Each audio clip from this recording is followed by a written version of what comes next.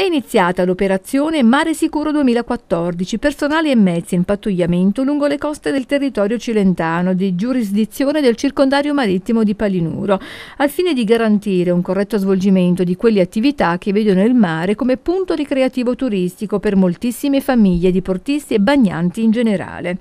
Anche quest'anno è partita la campagna Bollino Blu, effettuata dai comandi territoriali della Guardia Costiera, che durerà per tutto il periodo estivo. La finalità è quella di evitare duplicazioni nei controlli e consentire di facilitare le operazioni da parte degli organi deputati alla vigilanza in mare. Una volta superato il controllo con esito positivo, il bollino dovrà essere posizionato a cura dell'utente su un punto ben visibile dell'unità. Già in corso i controlli anche presso gli stabilimenti balneari, che avranno come punto di riferimento gli uffici presenti nel territorio e gli uomini e donne impiegati nelle pattuglie via mare e via terra.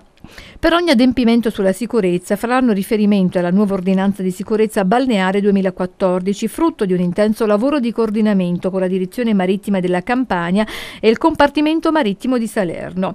Anche l'attività subacquea verrà monitorata nel rispetto delle ordinanze vigenti. Per esempio, permane l'obbligo per i centri di immersione e di addestramento subacqueo di ottemperare alle comunicazioni di inizio attività, obbligo della comunicazione di un'informazione riportante i dati salienti dell'immersione da effettuare, quali per esempio i nominativi dei responsabili, il luogo dell'immersione e così via. Sarà importante tener presenti altresì le zone interdette alla balneazione e alle attività subacquee nel rispetto delle ordinanze di sicurezza consultabili sul sito istituzionale. Inoltre si elencano una serie di raccomandazioni e consigli utili per un regolare svolgimento di un'immersione: monitorare il proprio stato di efficienza psicofisica, verificare lo stato dell'attrezzatura, fare un'accurata pianificazione del sito ove è prevista l'immersione, dotarsi sempre delle segnalazioni previste, quale ad esempio la prevista bandiera di segnalazione, scendere sui fondali soltanto in funzione dei limiti previsti, immergersi sempre in coppia, tenere sotto controllo profondità, tempo e quantità d'aria nella bombola,